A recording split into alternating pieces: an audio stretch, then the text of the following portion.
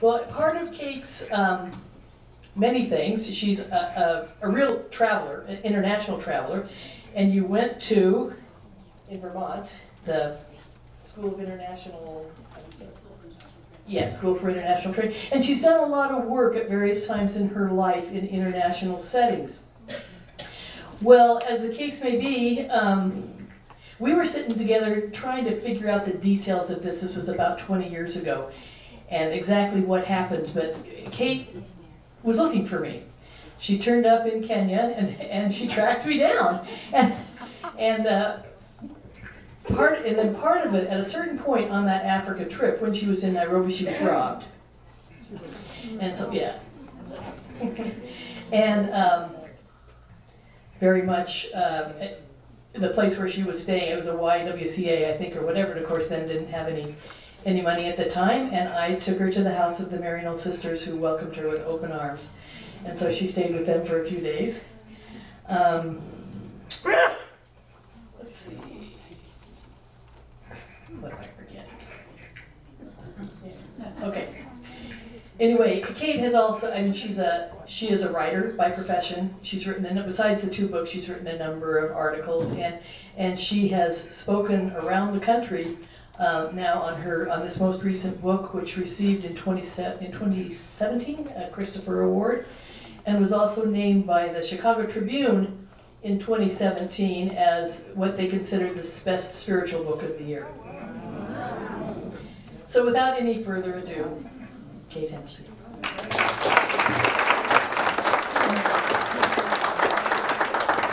Thank you, Marge. Thank you all.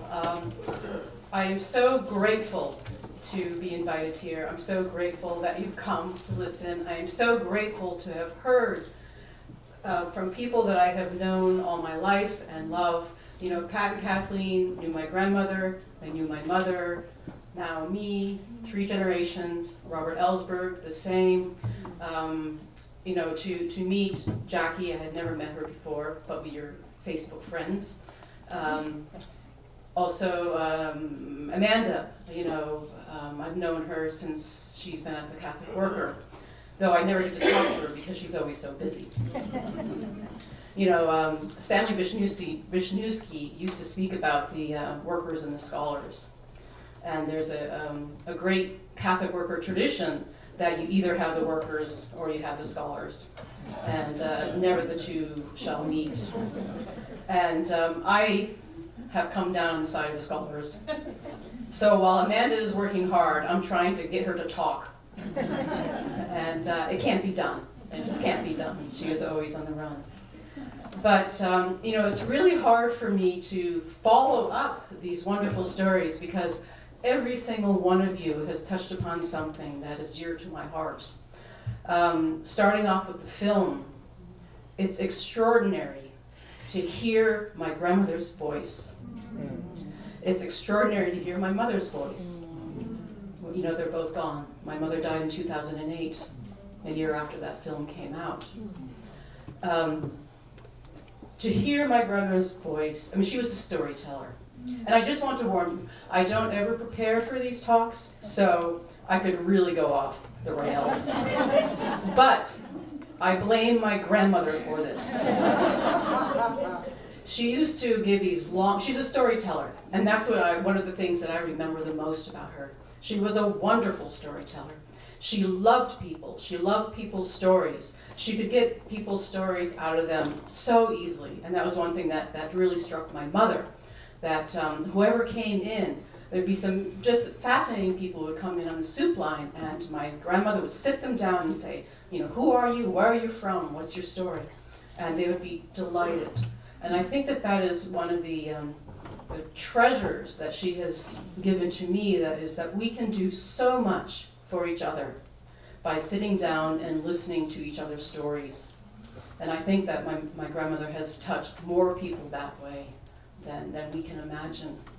So one of the things that I'm going to, just to give you an idea of what I'm going to do today, I just want to talk a bit about how I came to write this book, what it means to me to be Dorothy Day's granddaughter, what it has done to me.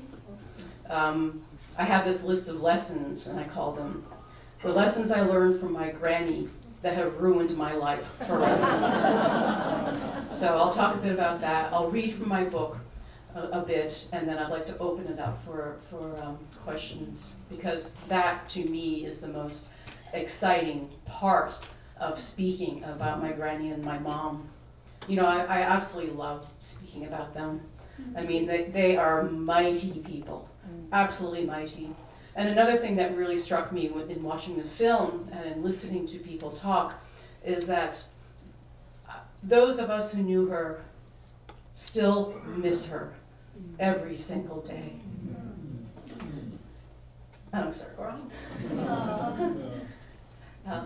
And also, to be able to hear her is such a blessing.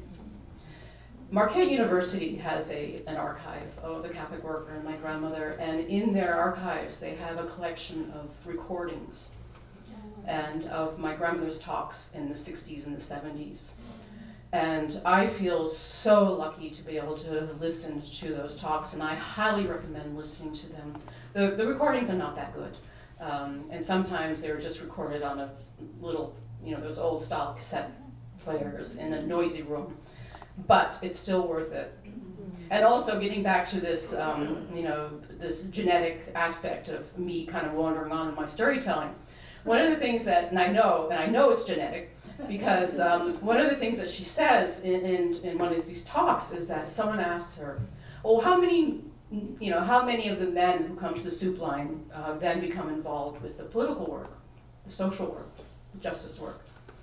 And instead of answering the question, she goes on into this long story about how one man on the soup line attacked another with a knife, and then she goes on to talk about Alice, who I knew, how she couldn't sleep at night. Alice was an incredibly hard worker. She couldn't sleep at night. You could find her in the kitchen every night smoking a cigarette. So then the guy says, "Why are you telling us this? You know, you're not answering my question." And my grandmother says in her it's hard to describe her voice, but she could put you in your place pretty quickly. She said, "Allow me to be discursive."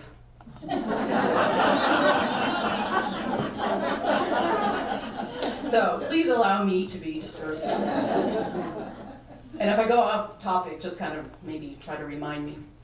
But also, she knew, I mean, there was a reason why she was discursive. And that one reason was there were men in the room, in the audience at that time, who had come in for help. And she wasn't going to talk about that, you know.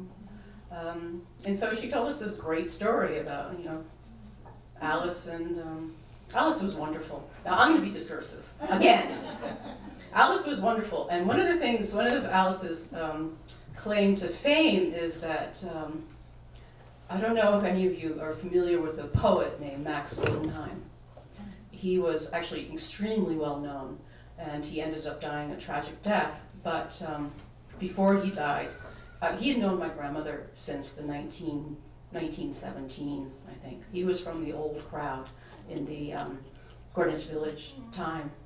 And so he had kind of come into my grandmother's life several times throughout his life. And he had to come to the worker because he had broken his leg and he was destitute, he and his wife. And during that time, he wrote poetry about people at the Catholic worker. And Alice was one of those people that he wrote this beautiful, sweet little poem about, which of course I can't remember, but, and I have no idea why I told you that story. But I think why I told you it is that one of the things about the Catholic worker, which is very hard to imagine, is the incredible sense of family, the idea of what family is, a reimagining of what family is. And all of these characters were part of our family. I grew up hearing the names of people that I had never met, and they had died decades before I was born.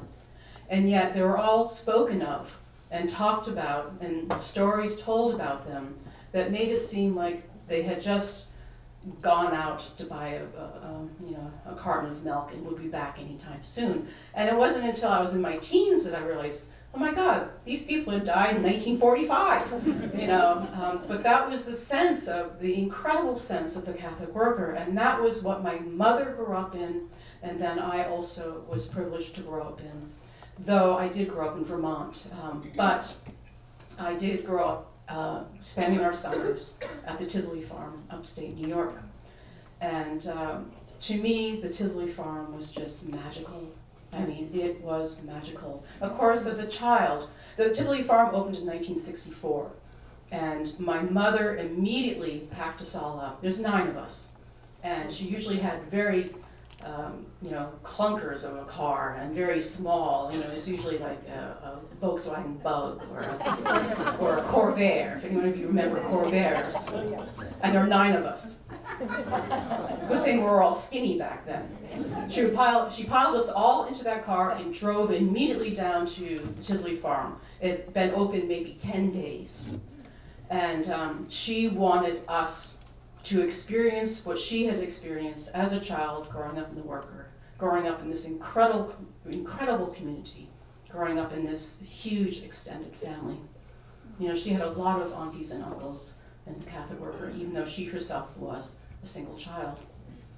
So we spent probably from 1964, when I was 4, up until about 1975, every single moment we could at the Catholic worker at Tivoli. And also, you know, Deirdre and Tommy, my oldest sister Mary was their babysitter. So I remember Deirdre and Tommy when they're really little. But so multi-generational. I mean, it really is extraordinary how it keeps going on. And another thing that has come up is that, you know, how many people have been affected. I cannot tell you how many people have come up to me during these talks and said to me, I met your grandmother once when I was 18 years old. I haven't forgotten her since. And then I said that, you know, because I like saying that, because I see, as I'm seeing it here, I'm seeing people nod their head in recognition of that kind of power. And I said that once, told that story, and this guy comes up afterwards and he says, I can't believe what you said. I was 18. I met your grandmother once. My life hasn't been the same since. So, and I love hearing stories. So I'm hoping that, you know, when I finish my spiel, that people will share with some of their stories. You know, you can't. Sometimes people have come up to me and said, "We admire your grandmother so much." And I'm like looking at them, and I'm thinking, because I'm much too polite, I'm thinking, you're not paying attention. You are not paying attention. You cannot simply admire her. If you start reading what she wrote, if you start paying attention to what the Catholic worker is, your life is going to be blown out of the water. And I am no exception. I mean, I grew up in the worker. It was what I knew. I also, as I mentioned, grew up in Vermont, which, you know, my mother had her own house of hospitality on the land in Vermont, in her own way. And a lot of the folks from the New York Catholic worker would come up and spend time with us. And our neighbors didn't quite understand it. You know, they kind of referred to it as that riffraff from New York. But it was such an integral part of my life. And then as I started, and it was the way things were. I mean, you know, I knew that my grandmother was a public figure. She spoke a lot. I knew she was famous. I knew that, you know, she spent a lot of time on the road traveling, but she also visited us a lot. She was very present in our childhoods. She was at every single birth of my siblings, except for me, and that's my fault because I came too early. She and my mother talked at least once a week, if not more. Very close. My mother and grandmother were incredibly close. And this has been something that has been really important for me to speak about, because I think there's a lot of discussion. How can a person be as public and as driven and working as hard as my grandmother also be a good mother or a good grandmother? And I want to tell you that that the relationship, the love between my mother and my grandmother is the strongest relationship I have ever had the pleasure, the honor of witnessing. And it also was difficult. It was difficult to see that love. You know, as a child, you want to be the center of your mother's universe, don't you? But yet, the other miraculous thing about both of them, both Tamar and Dorothy, is that you never felt a lack of love from them. That there was no end to it, absolutely no end to it. And that is an extraordinary lesson. But on the other hand, it is very, very hard. Getting back to the notion that if you admire my grandmother, you're not paying attention. And if you are paying attention, you'll be blown out of the water, is that happened to me. As I became more and more aware of who she was and what her work was, you know, as a teenager, you're really trying to find yourself, and you're seeing this incredible woman. It is so hard to describe. And a bit of it, I can't remember who said in the movie, but maybe it was you, Pat, of what happened when my grandmother walked into a room. She was an incredibly powerful person. And this is very hard to describe. And one of the reasons why I think this is hard to describe is that we don't often describe powerful women. And she was a powerful woman. You know, there was no doubt about that. And it didn't have to do, I mean, she was very beautiful, and she was exquisitely beautiful as a very elderly woman. You know, there came a time when she was just becoming more and more beautiful as she aged. But as a young woman, she was, you know, devastatingly beautiful. So there is that element. But that's just one small element. And she also was very tall. I think she was about 5'10". So she had a physical presence. When she walked into her room, there was this profound physical presence. But there's also these other elements of, I think, power that we don't talk about, we don't really understand. It's not economic power. It's not political power. It's not celebrity power. And she had no patience for being treated like a celebrity. Absolutely no patience at all. So there's this element that I think I would love to be able to speak of, but I still don't have the words. What is that power? Power of, you know, authenticity. What you saw was what you got. And that could be harsh. And that could be incredibly loving. I never experienced her harshness, but certainly my older sisters did. You know, she had very strong views. And my sisters were growing up in the 60s. So there was a little clash there. So I just, you know, to grow up with this has been very hard. To grow up trying to figure out my way in view of this path, you know, that she has laid before us all. It took me a long time to figure out how to find my own way in the world. Now, this is still ongoing. I cannot give you any definitive answers. But I would like to share with you some of the things that have guided me. You know, those lessons of my granny that ruined my life, but have also made me everything that I most cherish about my life. You know, one of the things that took me years to find out is that she didn't say that we all had to go out and open up a house of hospitality. She didn't say that we all had to go out and start a soup line. But I didn't hear that for a long, long time. And, you know, the thing about my family is that, you know, my grandmother isn't the only one that I've inherited genes from.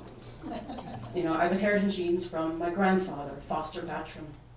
And I just want to say that that's actually how you pronounce his name. Sorry, everyone who's going to pronounce it wrong, but it's Foster Battram. So, not Forster Batterham. He comes from an English family, and they were very precise about the pronunciation of that name. But he was very different from Dorothy. He was a hermit. He only lived in New York City because of love of his family. and friends, but he was a biologist. He was a trained biologist. He absolutely loved the natural world, and it was he who taught Dorothy about the natural world. And I'll speak a little bit more about her connection to the natural world, which often goes unnoticed in her work, because it's everything is so fabulous about her that these quiet elements that spoke to me a lot have kind of gone unnoticed. But he he preferred to be out in the middle of the sea in a boat, fishing, and pretty much every single one in my family is exactly like that, except for my sister Martha. Martha has really taken on the role of, well, to put it simply, she's taken on the role of getting arrested in the family. So, and one of the recent things that she has done is she's one of the Plowshares 7, Kings Bay 7, along with 6 others, including Liz McAllister, Father Steve Kelly, Patrick O'Neill. I knew it was an Irish name. I was just thinking O'Reilly. No, that's not it. O'Neill, Patrick, Mark, again, blanking. Coville, Mark Coville, Claire Grady. And they just had their trial last month, October, and they were all found guilty.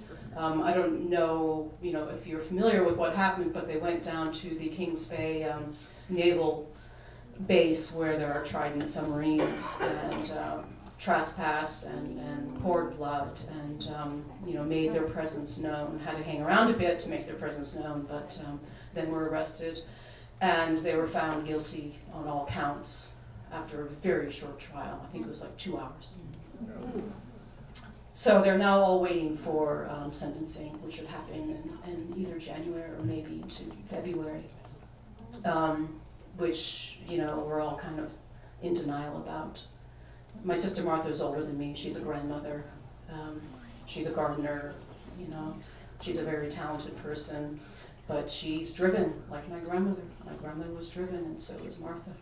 It's kind of interesting, actually, to look at all my siblings, and we all seem to have inherited one aspect or another of my grandmother.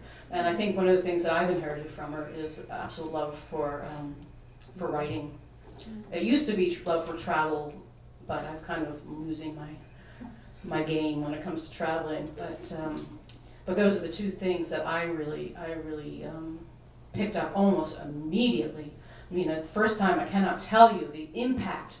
The first time I saw my grandmother typing. Now, it was a brilliant image of her typing. She was a wicked typist, and very fast, and it was extraordinary. And I started at first, I didn't know what she was doing. So then I thought, well, maybe it's the typewriter, so I wanted to learn how to type.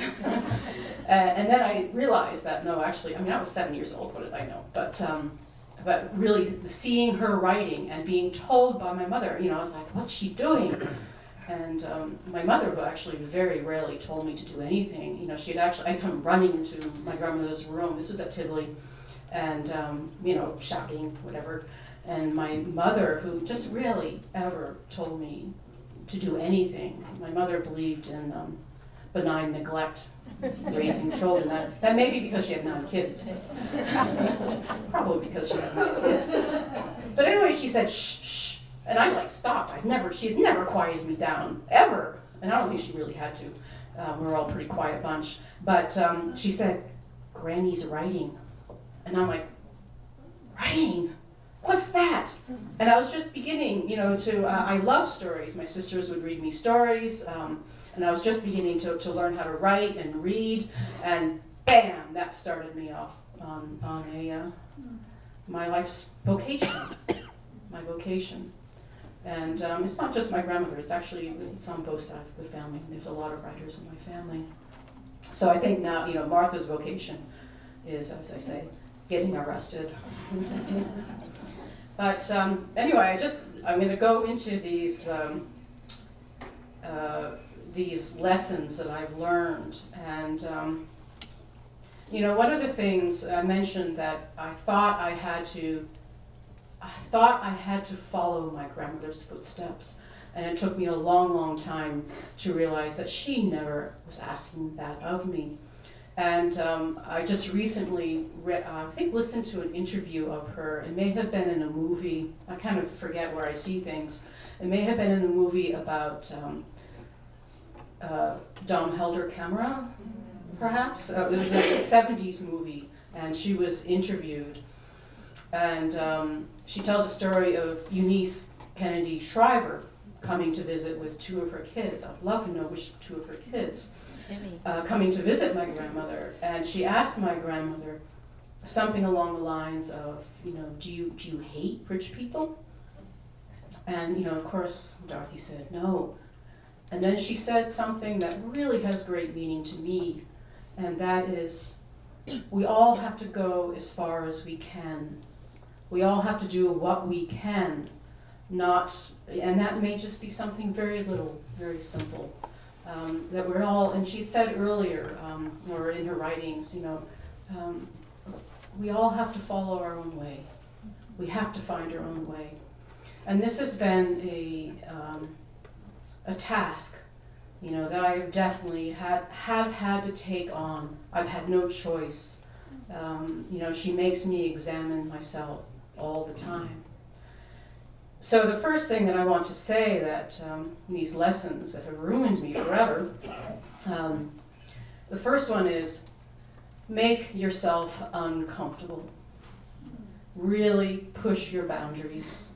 And this encompasses many of the topics of the day that you know, the issue of poverty, whether it's voluntary or not voluntary, but particularly voluntary poverty, choosing to live a poor life, the issues of nonviolence and pacifism, and what that asks of us as individuals. The call to do the works of mercy, what does that ask of me? You know, what are the things that push my buttons or make me uncomfortable? And because I don't have all day, I won't go through these things, but each of these, you know, voluntary poverty, pacifism, works of mercy, these have all had direct consequences in my family and growing up. We lived these things. We could not avoid them. The second thing is follow your conscience. This one is incredible.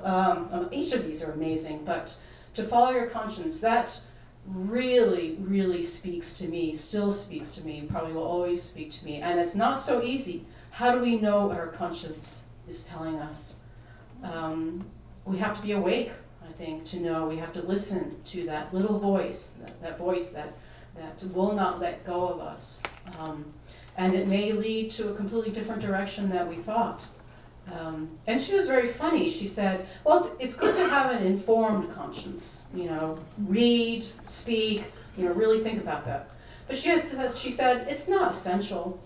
You can follow your uninformed conscience. That's, you know, that there is something sacred about that voice, and that we have to be awake to it. We have to listen, and then we have to follow it.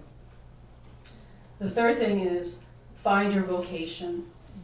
Now, unfortunately, Pat stole my favorite line, but I'll just repeat it. She said, "You will find your vocation by the joy it brings you." And, you know, she's not talking, and my mother, for both of them, vocation was an incredibly important point. And I think for my mother, because she wasn't able to really follow her vocation, becoming a mother at the age of 19 and having 9 children. But it was so important to the two of them, and it's really important. And this is what I like to, I talk about this with a lot of college students. And I have the feeling, I'm pretty sure, that no one ever talks to them about vocation. They talk to them about career. And this is not the same thing. And you'll probably, if you follow your vocation, you will probably not earn any money. There are some people who are very lucky who can do that. But, you know, Peter Morin said that if you really want to look at that kind of following, that kind of voice in yourself, you know, look at musicians, look at artists, look at writers. You know, they are following their vocation and they are making huge sacrifices for that. Thank you, Peter. Another thing, don't be afraid. She talked a lot about fear and how fear keeps us from doing the things that we know we need to do. She talked a lot about bodily fear. She said there's so many different kinds of fear. You know, she was, I think in the movie, it talked about when she was shot at Koinonia, Georgia. She said that when she went down to the South to support people in the civil rights movement, she said the terror there, the fear there was so profound, so profound. And people had to go ahead anyway. I mean, the violence that was happening down there was incredible. And it was not in the news, you know. And she said, you know, the fear will take you over. And she says it can be very visceral. It can really stop you physically. She says, don't be afraid. That was the last thing on her mind. Her last public speaking was at the Eucharistic Congress in 1976.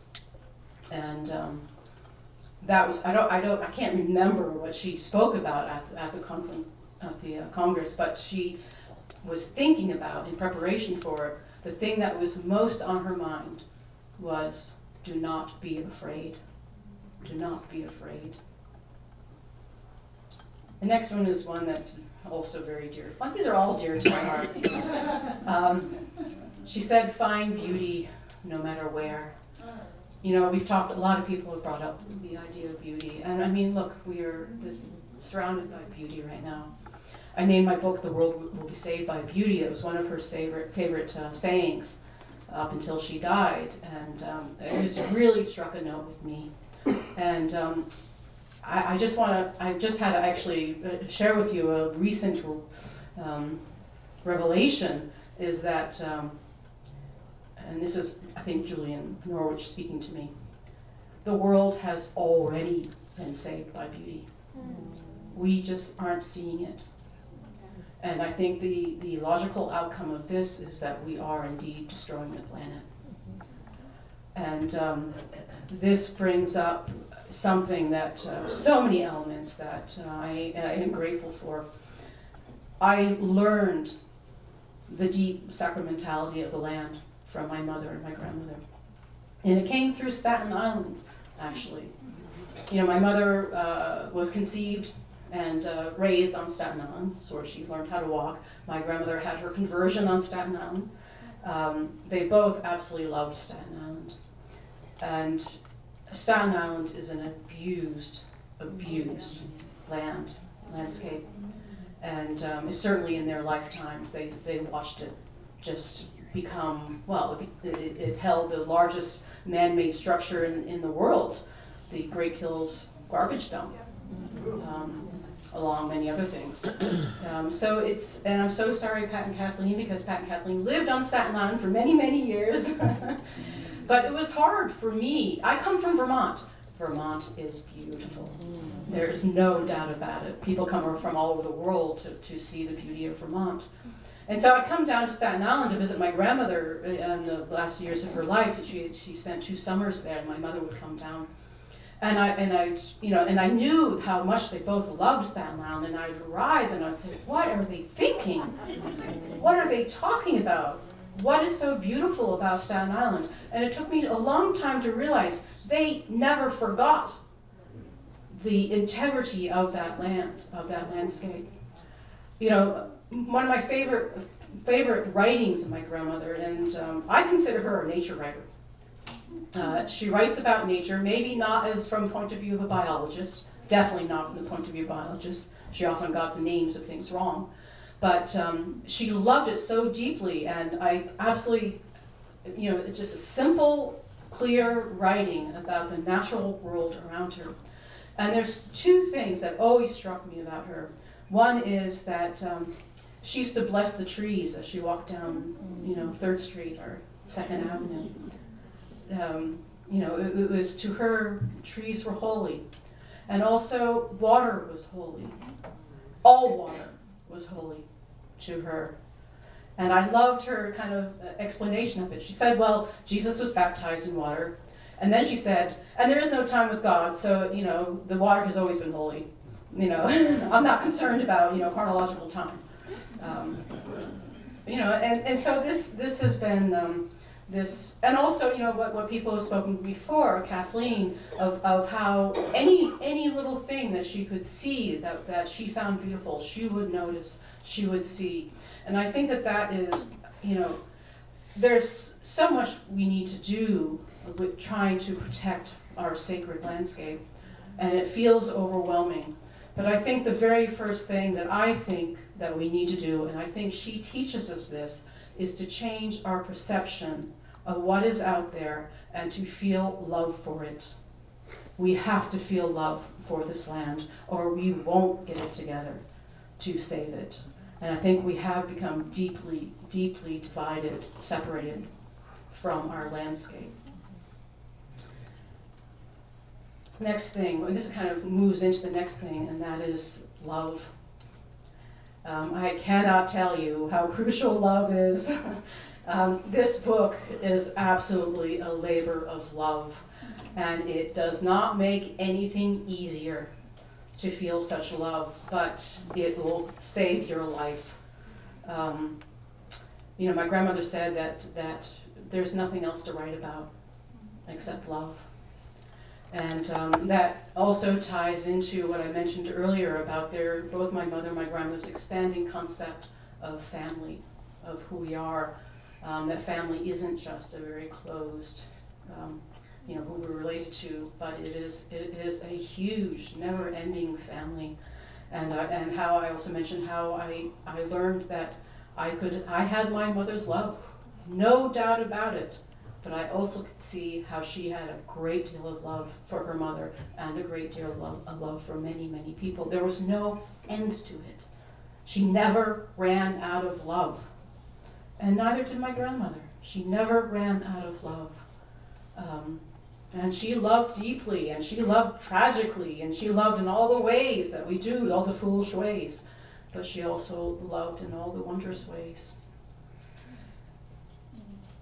And that also ties into paying attention to each other. You know, this ability of hers to elicit stories, our stories. You know, storytelling. I think was one of her major ways of knowing one another, of learning about one another, and loving one another. And that also came up in Jackie's movie. We don't know what we do. We don't know how we destroy people until we know them, until we know their stories. And then suddenly we really can make that human connection. We're very good at not making that human connection, and it takes an effort. And it made expect failure. She felt she was a failure. At the end of her life, she really despaired at that seemingly endless work that she was involved in, and she felt she had failed.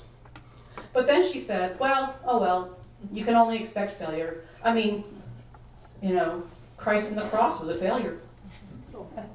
But yet, is he? Was it?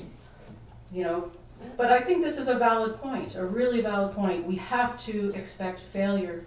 We will fail many, many times.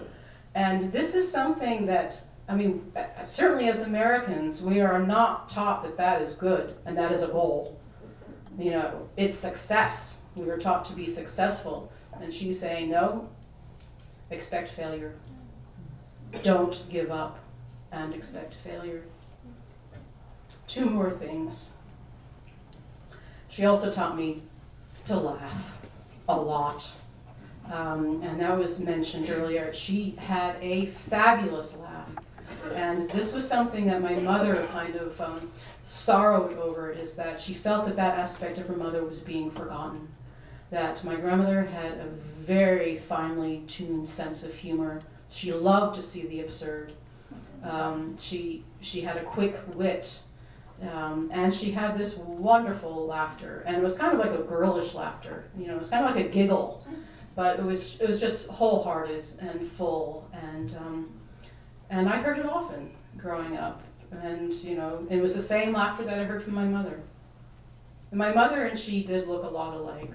They had similar aspects. And one of the similar things, in addition to, this is kind of like the other side of the coin, the laughter, they had what my mother called the look.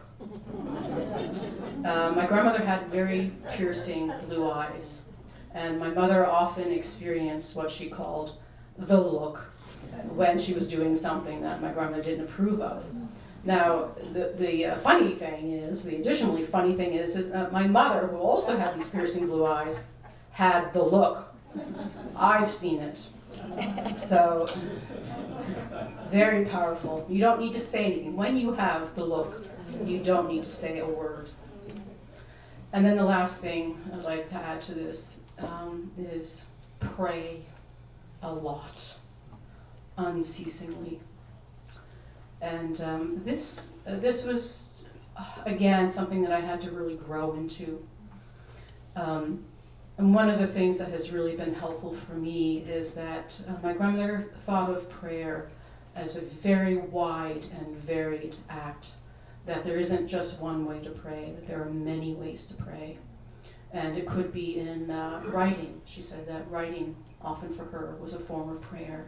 Listening to music was a form of prayer. You know, reading scripture, of course, form of prayer. You know, the official prayers. It was just this wide variety of prayer, and but you do it unceasingly. And I think this is, I mean, this is so hard to pinpoint. You know, why is prayer so important? And I think that's the element that brings us all beyond, you know, our own small world, that we don't understand everything, we don't see everything, and we have to place ourselves in someone who actually does, whoever that is, however we see God, however we see the divine. And you need that strength. You need that strength for this work, because you're not going to get support from any other way, you know, from each other, of course, but you're also going to be tried by each other too. So those are the things that I've been learning, that I've been struggling with, and I'm sure, you know, people have other things that they can add to that, and I'm sure I will change this as I grow older and keep thinking. You never stop learning from my grandmother. You never stop learning. So with that, I just want to read a few bits, and then we can open it up for questions. Now, I wrote this book, and I just realized I promised to tell you how this book came to be, and I haven't. If I'm talking too much, just tell me. Wrap it up, Kate. I'll briefly go over this. My mother and I, since my grandmother died in 1980, spent a lot of time talking about Dorothy. A lot of time. Well, she spent a lot of time. I spent a lot of time listening. She really needed to work through a lot of her experience. And we spent 27 years talking about Dorothy until the death of my mom in 2008. Now, during this time, I kept saying to her, "You have to write this story. You have to write the story, Mom." And she would say, "Oh, no, I can't do it. I can't do it." And so, you know, years would pass, and I would just think, I just need to be patient. She'll eventually do it, and I'll bring it up again. "Write your story." And she'd say no. So finally I said to her, "Well, if you're not going to write it, I'm going to write it." And, you know, to explain, I mentioned earlier that my mother believed in the how child raising, you know, method of benign neglect, and that she very rarely told me what to do. Well, when I said I was going to write this book, the very first word out of her mouth were, "No, you are not going to write this book." So I was like, "Okay, Mom, I won't write the book." I didn't want to go against her wishes. And I don't really know, to this day I don't really know why she said that. I suspect two things, but I don't know this for certain. One is she felt that the story was too painful. And it is, for those of you who haven't read the book, it is hard. It's a hard story. You know, family life is full of tragedy, and our family's no different. You know, we grew up in extraordinary circumstances, but basically the fundamental, you know, ways in which family torture each other are there. You know, and disease, death, you know, everything is there. So I thought she just felt this was too difficult to write about. And then the other reason why I thought so is because she was always disappointed in how people wrote about the worker and about her grandmother. She said, you know, she adored the worker. She grew up in it, she loved it, it was her family, and she felt like no one could capture the essence of both her mother and the Catholic worker. So I think she had just kind of given up. Well, anyway, she died. She died in 2008, and you know, I mourned for a year, and then the diaries came out, my grandmother's diaries that Robert edited, and it was something. I read that book, and it is a big, bloody book. I read that book in, I think, 5 days. I could not put it down. It was like it had just opened up this floodgate of emotion. And I thought, I have to do this. I have to write this tale. If I don't write it, this is a story. I mean, the most basic element of my grandmother that the people were not talking about, or certainly I didn't see them talking about, was the fact that it was the birth of my mother who led to her conversion. The reason why we know Dorothy Day as she is and what she did happened with the birth of my mother. And there was no, you know, other than kind of like, well, how could she be a good mother doing the things she did? There was no other discussion about who she was as a mother, who she was as a grandmother. So I decided I had to do this. And it took me 5 years, but I did it. Anyway, I just would like to read a few segments from it to give you an idea. I'm starting off with this short story about Mary House, which I love, and it kind of lightens up the atmosphere a bit. I absolutely adore Mary House. I was 15 when I first visited the Catholic worker in New York City with a group of friends from school. A man began throwing rocks at us a block away from the house, St. Joseph's on East First Street, and we fled. It was 1975, and the city, worn, filthy, and bleak, was near bankruptcy. The following summer, I showed up at Mary House, 6 months after it opened. And this time I was met at the bus station by Stanley. Everyone needs a guide when entering the wilderness, and it was Stanley who helped me through those first encounters with the Catholic worker city houses. With his Brooklyn accent, receding hairline, broad smile, and round stomach that he would pat gently and say, "Too much Catholic worker soup." I continued to show up for short visits during school breaks, and Lena Rizzo greeted me as she greeted everyone who walked into Mary House. In the summer, she lived in Union Square, on the sidewalks between the trash bins and walk signs, surrounded by her belongings, which were kept in canvas U.S. postal bags she carried in a supermarket cart. In winter, she lived on the bench in the Mary House foyer. She refused to stay in a room, where she spent her days sewing clothes with large running stitches. Garrulous and friendly, she had her own style of language. "Is Doris on the microphone?" she'd call out, which I learned to interpret as, "Is Helen on the telephone?" She asked everyone who passed, "Got a cigarette?" She even asked Mother Teresa of Calcutta when she came to visit. "No, I'm sorry I don't," Mother Teresa replied. To which Lena said the same thing she said to everyone who didn't have a cigarette. "Well then, what good are you?"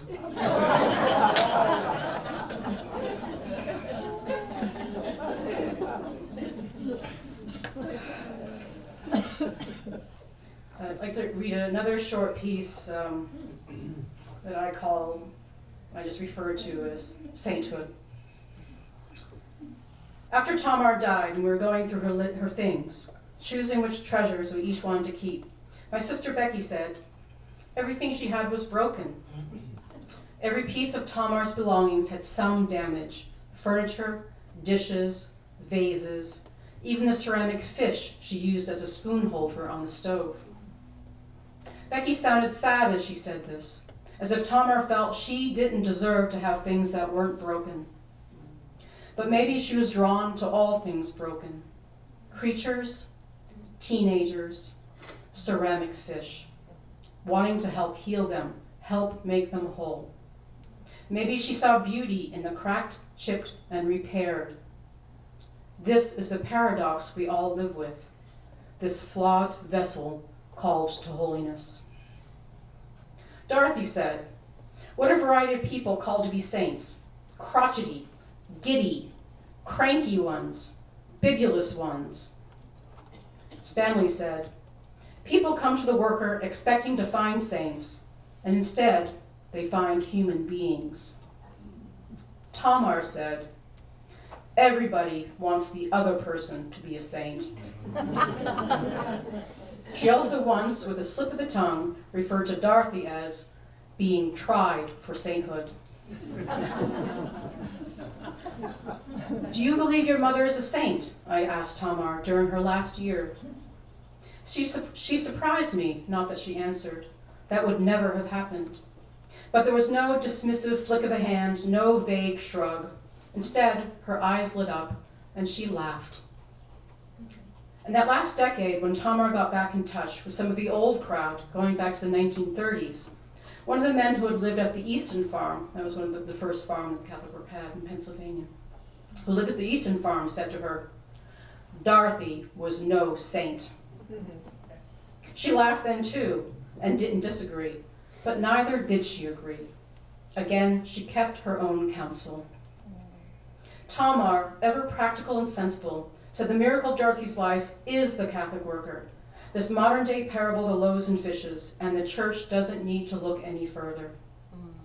What riches she spread about her like St. Bridget's cloak, the one Bridget would hang on a sunbeam, and which, when she spread it out on the ground, grew and grew until it covered the countryside, a glint of silver running along its edge, as it brought abundance and beauty everywhere it touched. That's the miracle. That cloak spread out to give comfort and shelter to our most wounded in body and soul, as Dorothy handed out riches recklessly and with abandon to whomever she met.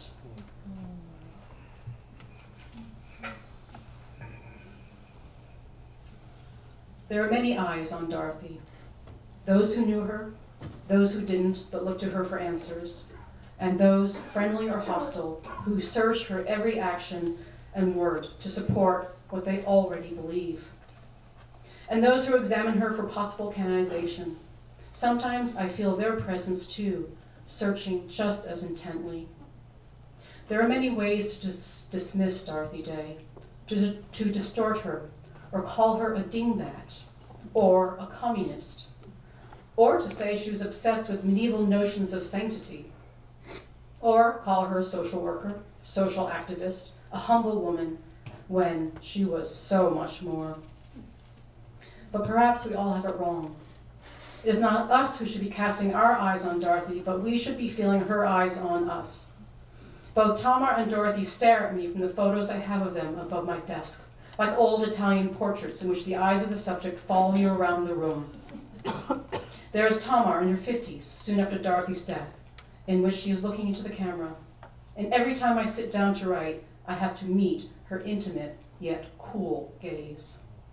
Next to that photo is Dorothy in her early 40s, her hair already white. She looks off to the side, so I cannot meet her gaze. And then there is the photo Richard Avedon took in 1969. She is older, her hair is a bit untidy, and there is still some indefinable energy beneath the surface of her aged face. Her eyes know what they see, and they look straight into mine. The photos make other people uncomfortable. Shaman's eyes, one visitor to my home said. Unsettling, said another. I feel defensive. Don't they see what I see? Don't they see that this is a strength of a kind they may never see again? Dorothy is in danger of being lost in all her wild and varied ways, her complexities, her contradictions, and the sense of power that defies description. The look, as Tamar described it, with those beautiful and devastating eyes, darting and intense. Her voice, the one she has left for us, is beautiful, simple, and evocative. But then sometimes there is a lecturing, the defensiveness, and the piety. Often it feels as if she tried hard to efface herself. This was partly for good reasons.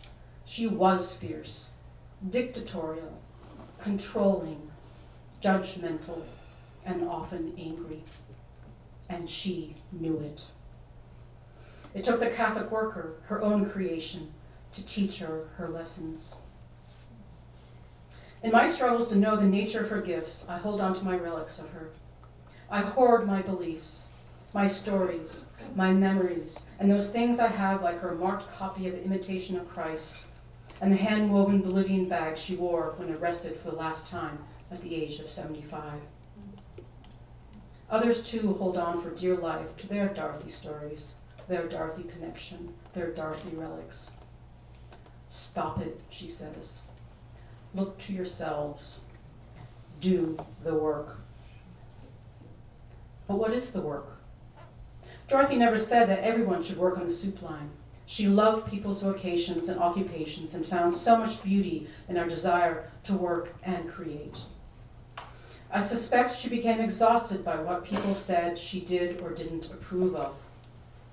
And her own attempts to direct and control often backfired. When she was 79, she said, "I feel like an utter failure." And she warned us that we always must expect failure. The older I get, the more I feel that faithfulness and perseverance are the greatest virtues, accepting the sense of failure we all must have in our work, in the work of others around us, since Christ was the world's greatest failure. Still, she said, we must keep moving. Take as many steps as you can, bear witness, stand fast, huddle together in faith and community, and dream. We have, she said, a responsibility to hope and to dream of a better world. And being a practical mystic, she said one's spiritual life takes at least 3 hours a day. It has been said that 3 things kept Dorothy going: prayer, the sacraments, in particular the Eucharist, and the works of mercy. Why isn't the word love mentioned here? We don't talk much about how she loved, including Lionel. Lionel was her first love, with whom she had an abortion. And then Foster, her daughter, and on, this ever-widening circle of family sheltered under her cloak of love. Always, always, Dorothy spoke and wrote of love. As she said, there's no end to the folly of love, and there's nothing else to write about. In the end, her enlarged heart gave out from the strain. Maybe it was the outcome of having had so many demands on her, spiritually, physically, and emotionally. But I can't see her having it any other way. The miracle was how long she was able to live with it, the love that kept her alive. Christ understands us when we fail, she said, and God understands us when we try to love. Thank you.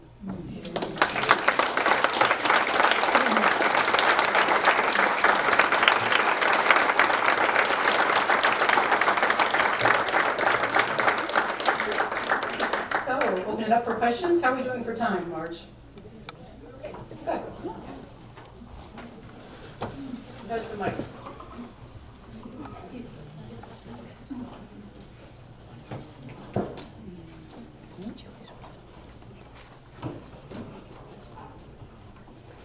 I hope this is appropriate, but I noticed you never once, ever, in your whole talk mentioned your father. And I was curious about that. Did you mention your father? I didn't really talk about my father. You know, I apologize for not talking about my father, but that is a whole nother story.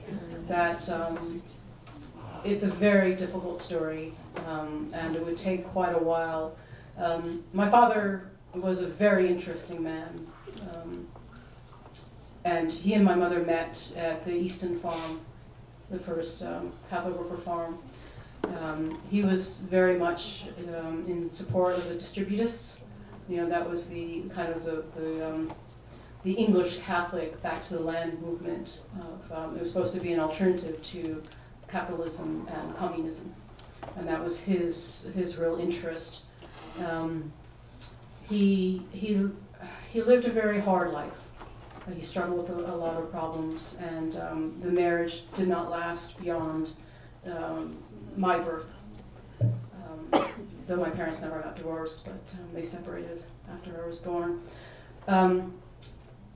This brings a whole nother element to which I did not talk about, which was why my mother left the church. It's okay, you don't have to, I didn't mean to get that personal. Well, I mean, it's in the book, so it's not as if I'm not revealing anything that's not already in the book. It's just that I don't want to just kind of rush over it. It's a pretty complicated story, so, you know, but it opened an element for my mother that made it really hard for her to stay in the church. So I can only say, read the book.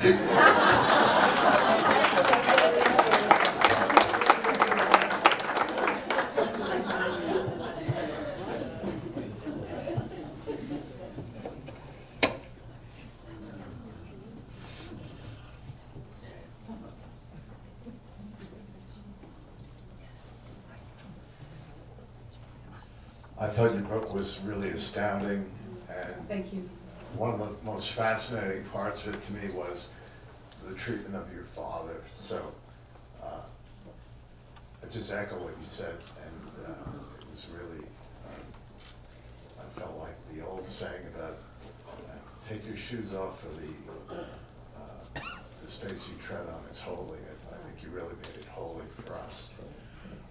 Just if I may pick up on a point that you made, I happened to be in the Palestra during the Eucharistic Congress on the day that your grandmother shared the stage with Mother Teresa and Eileen Egan. There were 16,500 people there. And I don't think she ended up talking about what she intended to, because although the day was billed as Ladies' Day, it turned out that when folks showed up, it also was piggybacked as Armed Forces Day. And it also was Wednesday of the week, which happened to be the 6th of August, which happened to be Hiroshima Day, and the Feast of the Transfiguration. So my recollection is that your grandmother went east, and she probably was already in the early stages of congestive heart failure and had a heart attack soon afterwards. So it was very hard to hear her speak over the public address system, but she was as tenacious as you would expect her to be in her critique of the military-industrial complex and U.S. foreign policy and the arms race, which of course at that time was really accelerating in terms of nuclear arms, as it is again now. So she was very powerful, even though in a very debilitated state at that point in her life. And in a very prophetic way, she challenged the whole structure of the event. And I thought it was quite fascinating, having had the privilege to be there along with 16,499 others. I'd like to ask you a quick question, which does kind of build on the question of your father. I know that from reading your book that your mom wanted to get married at 16 and your grandmother made her promise to wait until she was 18. And in the meantime, if I have the chronology right, your grandmother took a sabbatical from the worker and went to live in a former convent building in Farmingdale while your mom went to get some practical ag and tech training at the SUNY College in Farmingdale, Long Island.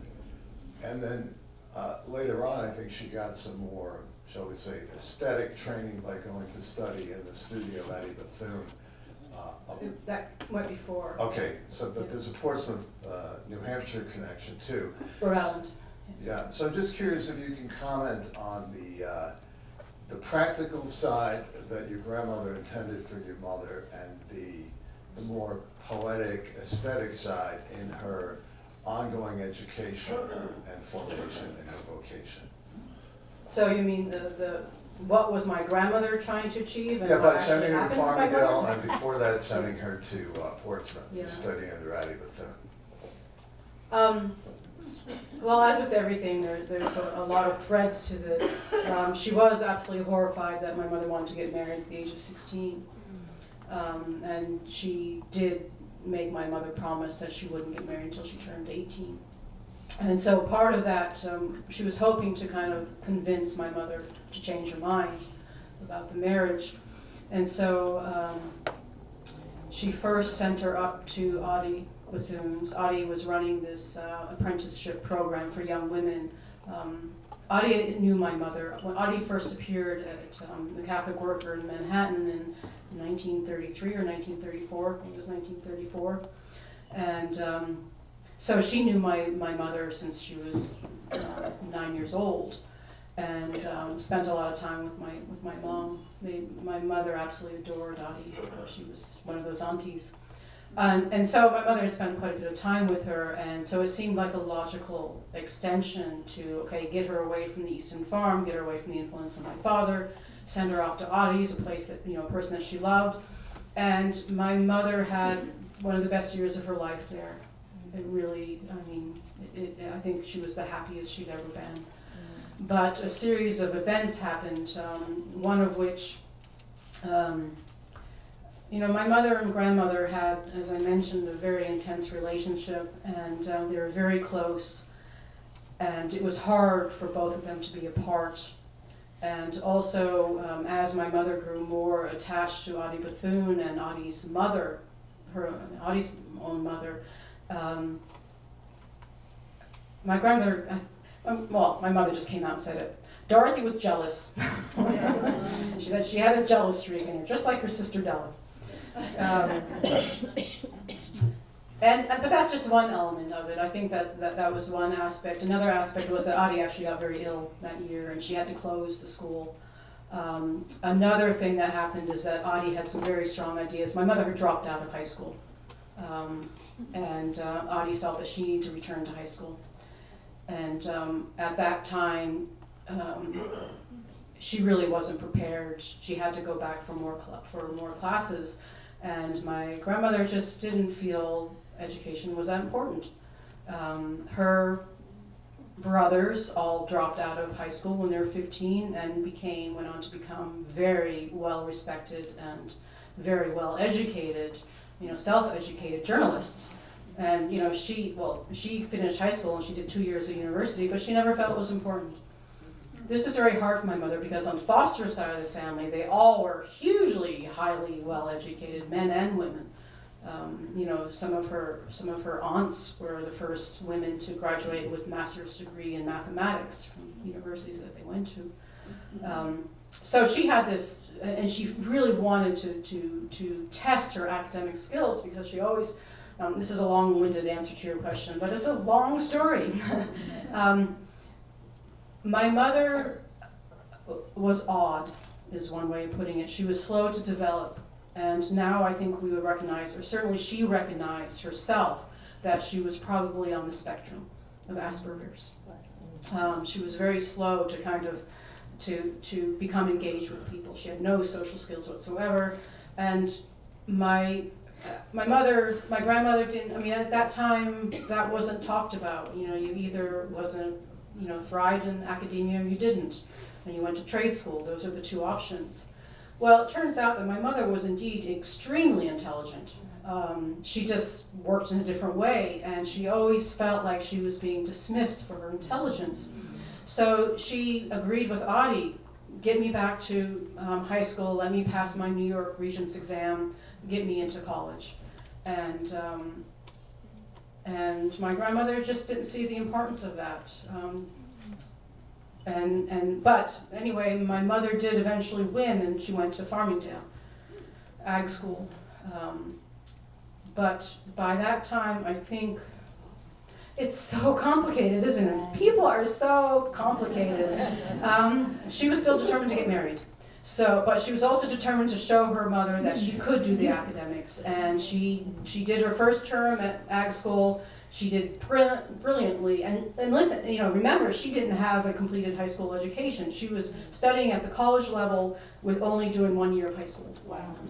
So there was nothing wrong with her mind, and she felt so good about proving this to her mom, but she also wanted to get married, so the term ended, and then she turned 18, and so she quit Ag School, and she went and married my father. Now, in terms of the kind of a larger analysis of that, I can't give you any one. You know, this is something that my mother chewed on for the rest of her life. You know, what could have happened if just one little step in a different direction, one way that she would have been, she felt that her vocation. And at that time, and I didn't know this, since she was a young woman, she wanted to be a doctor. And I didn't find this out until after her death. But that is really what her call, she felt her vocation was. And so she was never able to work that out, the fact that she was never able to follow her vocation, which is why it was so strong, you know, in her mind for us kids. So that's all I can really, you know, give to you for that. I may ask a quick question. You mentioned earlier that your mother sort of laughed off the comment that somebody made that she was no saint, or when somebody else asked, was she a saint? And I seem to recall I worked in the 90s for the Claretians, who had started a grassroots campaign for canonization, that your mother had let them know that she was not in favor of them doing that. So I was just wondering if you had any other comments on the family's evolution of, you know, this whole participation in the canonization. Well, first, I would be very surprised if she came out and said she was not in favor of it. That really was not her way. But I don't know, maybe she did. She never certainly said that to me, and she never said it to anyone else. I think that from her point of view, it just wasn't her call. It wasn't her, you know, that wasn't her business. You know, if someone's, you know, that was the church's business. That was just not, it's not up to the family, you know. And I agree with her, actually. You know, I think we're too close. Our primary relationship with her is, you know, grandmother, grandchildren, with my mom, you know, mother and child. That said, of course, everyone always has an opinion. You know, I can't speak for anyone else in my family. We are an incredibly diverse group of people with diverse experience of my grandmother because of the difference of age range. So certainly, you know, what I believe is not going to be what anyone else is going to believe in my family. And I really had to make that clear when I wrote this book. I said to my siblings, you know, I can only write from my point of view. I can't include your opinions or your experience. You know, if you want that, you'll have to write your own book. You know, that said, I'll speak for myself, and that is, I have absolutely no doubt in my mind that she's a saint. And what that is, I really can't tell you. I mean, I think I have these kind of vague notions, but I think, you know, they kind of center around that this kind of holiness helps us change our perception of the world. That we see the world very narrowly, and saints change that. And I believe certainly that she does that. And also I've experienced my own, you know, experiences with her, that I feel that there's something going on there that I cannot define.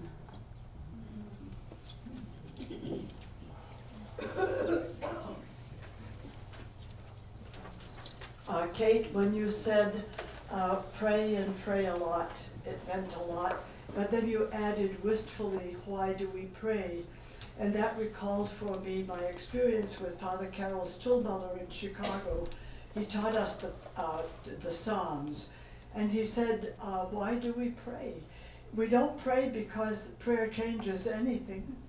He said we pray because prayer keeps us face to face with God. That's lovely. Thank you.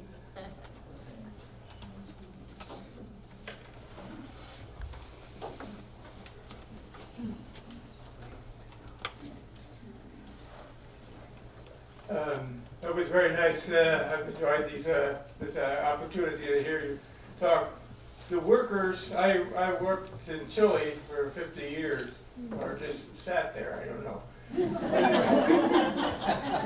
The suffering of workers in South America is so great. Do you have any contact with people in Latin America to form a Catholic workers organization so that they will be able to suffer through and English, suffer through and make their situation better?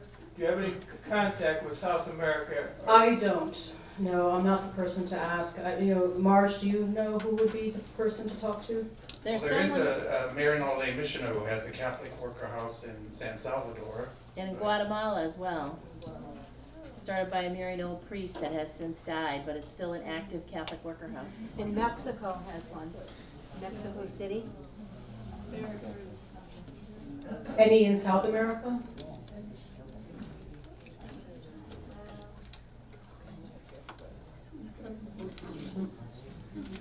I guess that's something we need to find out. Nothing yet to do. In Peru, he said. Peru. Lima.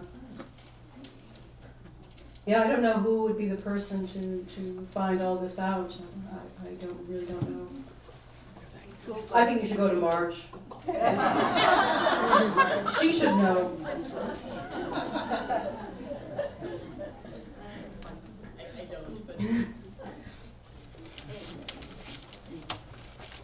I don't know if this is really a question, but when you were saying about prayer, we had a request. There's a woman who's a very important part of the New York Catholic worker community that is really suffering from cancer, and so there's been started a prayer line asking Dorothy to intervene for healing for her. She has a very young daughter, so if everyone here could go home tonight and pray for Heidi and ask Dorothy to intervene in healing for the Holy Spirit and for Heidi, that would be amazing, and maybe that will be another one of Dorothy Day's miracles that we can look for.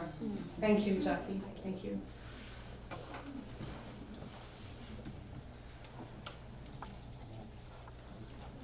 I think I see. Oh, there's one more. I just wanted to say thank you for your honesty, and the book was amazing, and to be able to get that glimpse into your life and your mom's life and your grandmother's life, and just thank you for sharing that with all of us. It really was very powerful.